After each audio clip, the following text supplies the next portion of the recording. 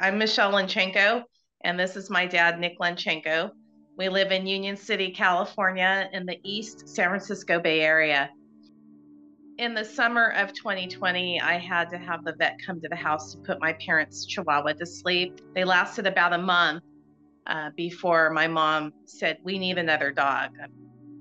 And at the time, my mom was going through chemo for myeloma, which is blood cancer. She missed having a little dog by her side, and my dad said absolutely not. And she and I, kind of behind his back, were looking at the Humane Society pictures online. And one Monday morning, I said, "That's the dog. They just put this little black Chihuahua on the website. This is the dog."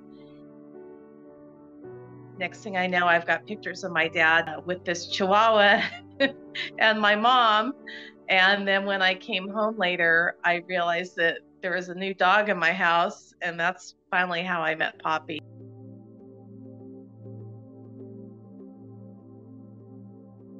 My mom was ill, but it was kind of a sudden loss, the way things happened. As she went into the hospital, we thought she was coming back, and she didn't.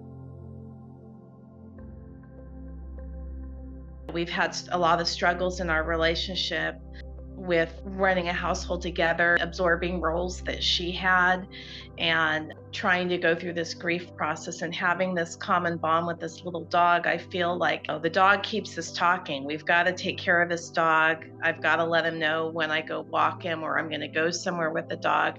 At the very base level, it keeps us communicating and get through another day. He got me off the couch. He helped me keep me from being depressed. I lost 20 pounds when we first got him, walking him, when my mom was still sick, and then after she passed. It just kept me talking to people. He kept me social, kept me active, kept me getting up in the morning. I had a reason to get up and go somewhere. We belong to a dog meetup now. We have places we go where the dog people go, the dog park or different parks we go to. So it kept me moving physically and kept me mentally focused on something. I had a purpose to keep me from just sitting there and spending most of my time grieving. Usually if I'm having a bad day or something, he'll come sit on my lap and lick my face, and it just makes me feel comfortable, feel close to my wife. He's been the world to me. He just, he seems to know that there's something going on. And when I'm feeling the worst is when he is the most loving. Basically just seeing the little cute things he does, the running and the playing. It gives me satisfaction knowing that he's here and he's part of Sandy. He'll do something really funny, and then that gets us back on a level where we're, focused on him and laughing at what he does, and it lightens the day. I think it helps us get along better. Grief, it can be difficult and it can be different every day. And the one common thing is Papi. You just don't know what he's going to do. And it adds a lot of humor to the household, which I think really helps us. All of his little behaviors with the cats, just the little things he does. Having him to deal with during the day, it's taken my mind off a lot of problems that I've had, and it makes me feel good. That's the main thing. I think he feels the love, so he knows that. Of course, you're going to tell him, we love you, and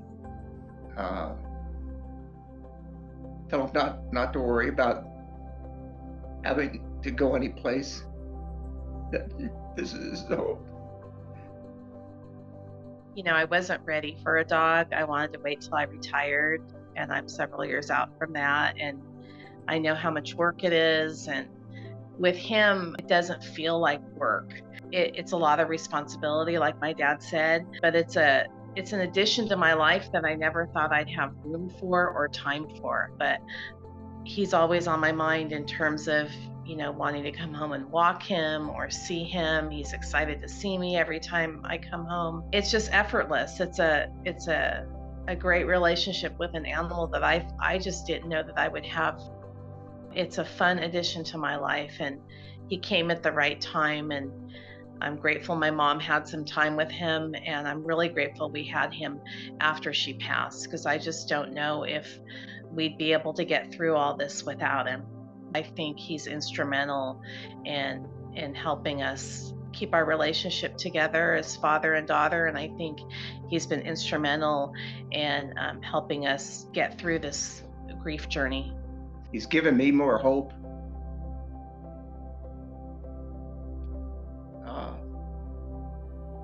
Think about him all the time, and anytime we go any place or do anything, he's the first one in our thoughts. We want to watch him, make sure he's safe. It's a responsibility, but it's a good responsibility, because it's a crutch for me, and that's it. I wouldn't trade him for anything.